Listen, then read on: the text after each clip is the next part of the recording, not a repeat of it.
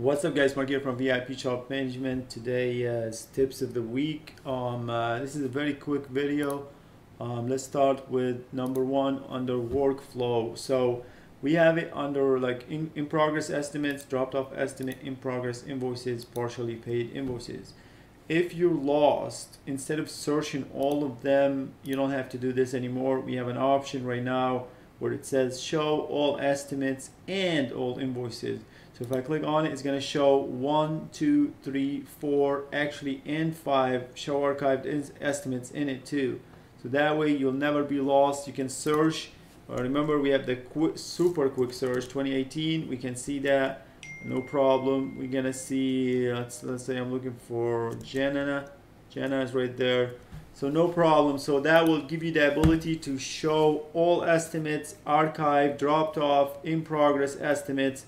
All in one, all in progress invoices and partially paid invoices. So basically all you have to do is click on right here, so we'll solve that. Another quick thing, that's what he actually told me about today was, Mark, I need to be able to send an email to multiple people. Yes, you can do that. Just put a comma now and just type in, let's say, VIP Shop Management at gmail.com. So you can put as many commas as you want, but yes, it will send it to 2 or 3 or 4 or 5. It doesn't matter. It depends how many commas you put in.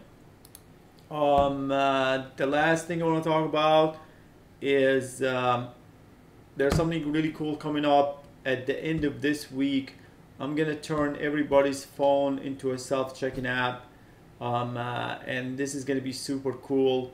Where let me give you an example. Assume I'm calling. Let's say I'm calling you. I'm like, hey, you know, let's say I need an alternator, or let's say I need an alignment. What's your phone number? 248 whatever number, and my name is Mark, let's say, right? And so what I'm gonna do, I'm gonna give you the ability to send this customer something. There's gonna be a link right there. Request information. Where will that happen? We'll send the customer a link to his cell phone so he can fill up his own information on his own phone, and he can take all the time he needs. Or even if I'm walking, I'm a new customer, walking customer, and I'm instead of, like, you know, you got to use a self-checking app, I can send him a text right there, and it goes directly to his phone. He can use his phone to fill up. So we got to make sure the app, the part on the phone is really easy to use. He can type in his license plate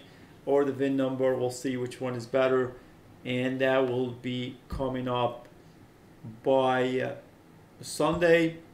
Next week we are working with a lot of companies trying to provide us a solution for ability to pay over the phone. Not over the phone, with the phone, like on your phone, like whether Apple Pay. So the ability to send a link, that gonna help a lot of mobile mechanics. We will be working on this starting next week. We're gonna solve this problem as soon as possible. Anyway, I appreciate you guys. Until next time, thanks for watching.